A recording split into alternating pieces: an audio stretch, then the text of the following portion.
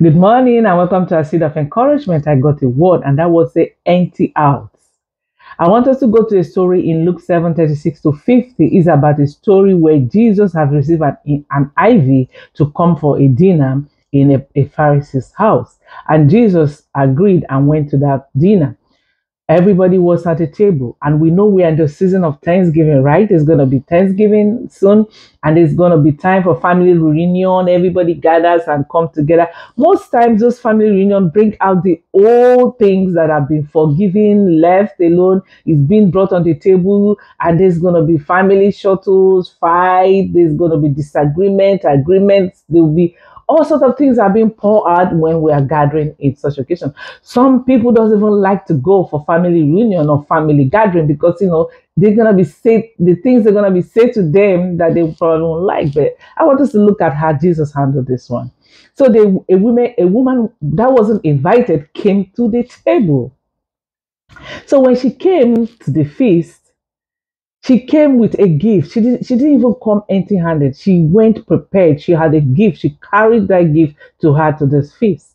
And when she get to the feast, because she was determined, from when you read the story, you see that she was determined to go meet Jesus. She already know that Jesus was gonna be feasting in that house, and so she planned ahead. Oh, I'm going to go there so I can meet up with him. And so she had the gift she wanted to give to Jesus, so she took it with her. And so when she got there, she went straight and stood at the feet of Jesus. She said she stand there. She stand there. She went to the feet, the least place at the body of Jesus where she can touch. And Luke introduced it by saying, a sinner, a sinner, a sinner. That was a sinner. That was a sinner. You see the label that he has on it. That was a sinner. That's how they introduced this woman. They didn't even tell us her name. They say a woman that was a sinner came to the feast and came to the feet of Jesus. And then she stood at the feet of Jesus. She went to the least place where she can held on to her Savior. Just like the woman with the issue of blood, she went to the hem of the garment, the least place where you can held for feet. But she went there and she bent down. She knelt down. She began to anoint his feet. That's when they know that what she had was an alabaster oil. We know our alabaster oil was expensive according to their laws, and at that time was an expensive ornament, and has very good perfume aroma. So she anointed him. And whereas she was doing that, she's weeping, she's crying profusely because they say her tears poured. What was she pouring down? She was emptying out herself.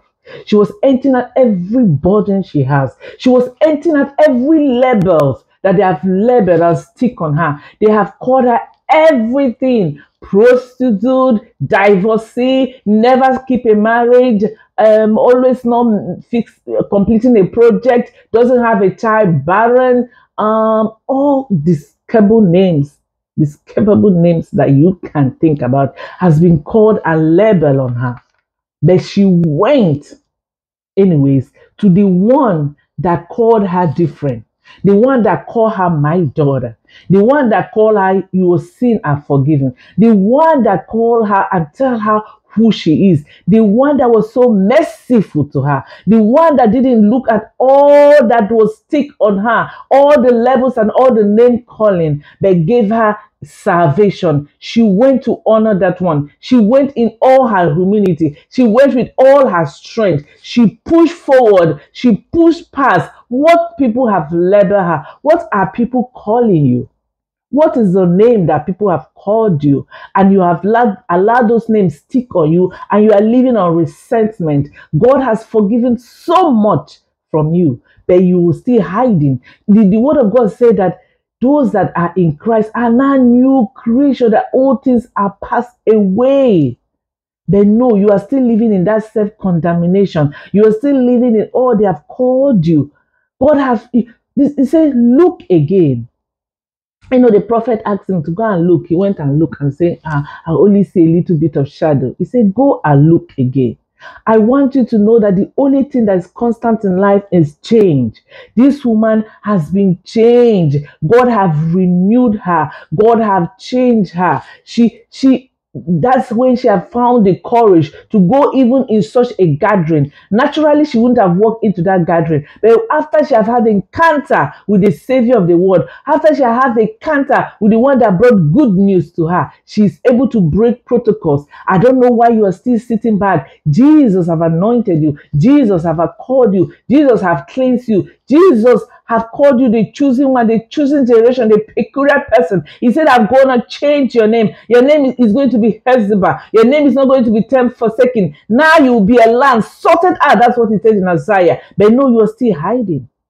But she walked right in, breaking every protocol of the law of that land at that time. She wasn't even meant to touch the Savior, as they called her that, a sinner, right? But she touched him. She worshipped him. She wept. She wasn't just weeping. She was praising him. She was anointing him. She was telling him, thank you, Master. She was telling you, thank you for telling me who I am. Thank you for calling me your child. Thank you for telling me that I'm the apple of your eyes. Thank you for telling me I'm wonderfully and fearfully made. Thank you for this reformation. And she worshipped. And and then she used her hair. She wasn't supposed to let her hair out because it's an abomination, right? But she let her hair out. She uses her hair to wipe her feet. And then she kissed her feet. She keep on kissing her feet. She keep on kissing her feet. What love is this? Jesus is all love. You cannot compare any beauty to that of Jesus. When you have an encounter with Jesus, your life change. Your life change when you have a re-intimate encounter with the Savior of the world, the one that called you, the one that chose you, the one that called you, you are mine, the one that said you are my bride. Your life changed. And then she worshipped. And the people started murmuring. Some say, oh, why did she waste this expensive? Would have used it to feed the poor. The one I invited just said, Master, why are you doing this? And Jesus said, look, Jesus called him and said, there's something I want to say. Jesus made a parable and said, after take a parable, said, see, just showing how much she appreciates what has been taken away from her. But that little bit forgiven, you sit here and all you see is her past. You sit here, all you judge is her past. I want you to take a look at her again. Just say, look at her again. Look at her again. Look at her. So I want to tell you, I don't know the names and the labels that people have sticking on you and you are going around carrying them. I want you to drop it at the feet of Jesus. Whip it out at the feet of Jesus. Leave it at that cross. Leave it at the feet of Jesus. He is the feet of the good news that came to you and set you free from darkness. I set you free from condemnation. I set you free from judgment and give you eternal life. I gave you grace. Drop it.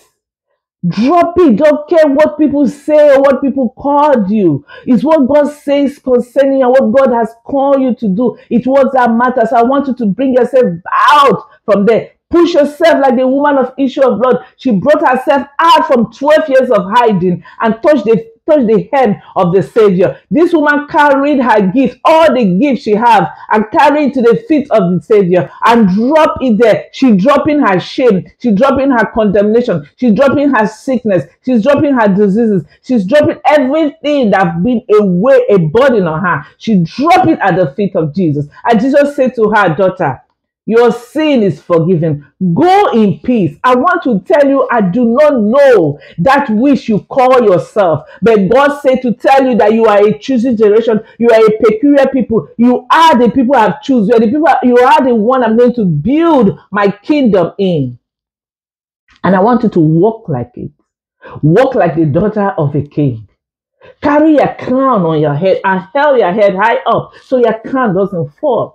Walk like it. You are supposed to walk into an occasion and they will know you walk into. Your presence is supposed to be filled. You're supposed to walk into a room and the aroma of the grace of God in your life will literally anoint people that are around there. And people will say, yes, something changed in her, and they will change because that's who God have called you. You are a force. You are a chain breaker. You are a rule breaker. God have put you on the mountain top and you're supposed to walk like an eagle. Stop.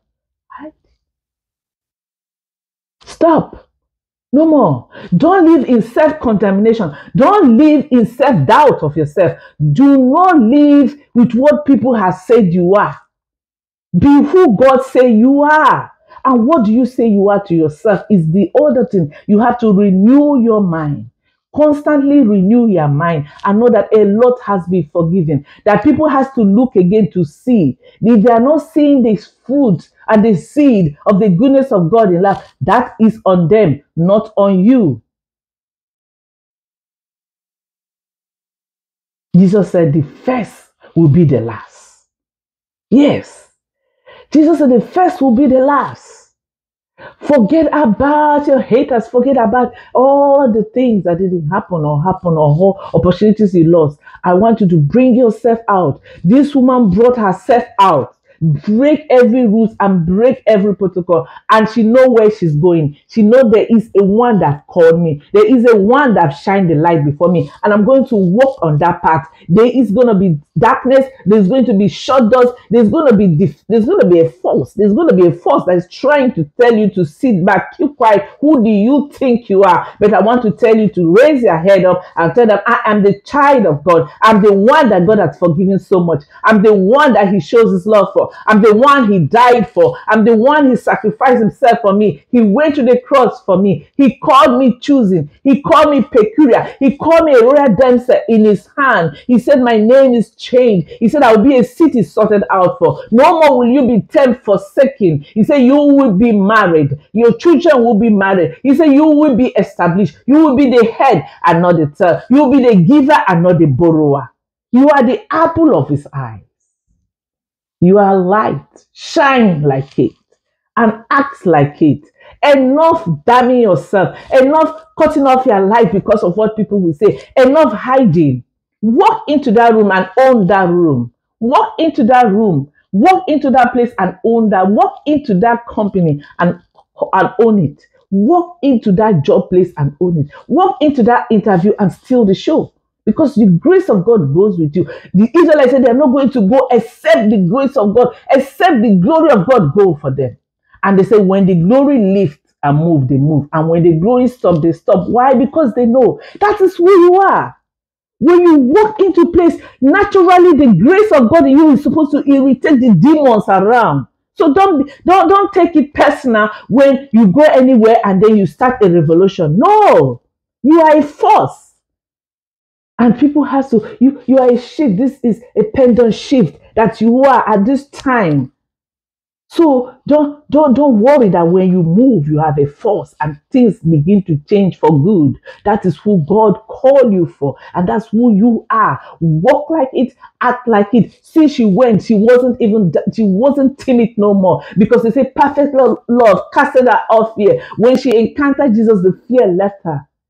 Now she walks into rooms she wasn't supposed to naturally, but she walked into there because she has this confidence that He that called her have predestined her, and he predestined her, He glorified her, He chose her, He anointed you, called you for greater things, and greater things is what you're gonna do. So I want to tell you to empty it out, empty all that God has called you to be out, pour it all out.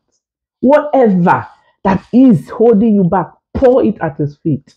Whatever is keeping you in stagnation, pour it at His feet. Whatever is telling you you are not good enough, pour it at His feet and get up, clean yourself up and walk right into your destiny and walk into your position because God has set it for you. He said He's leaving a handful on purpose for you. God is dropping a handful of opportunities, aligning people precept by precept, step by step for you, and you are there.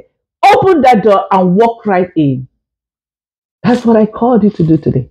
Open that door and walk right in. Go to that Thanksgiving. Go to that family reunion and tell them who you are. Introduce yourself. At this stage of your life, you have to begin to introduce yourself afresh. Tell them who God is in your life. I love you. Have a wonderful day.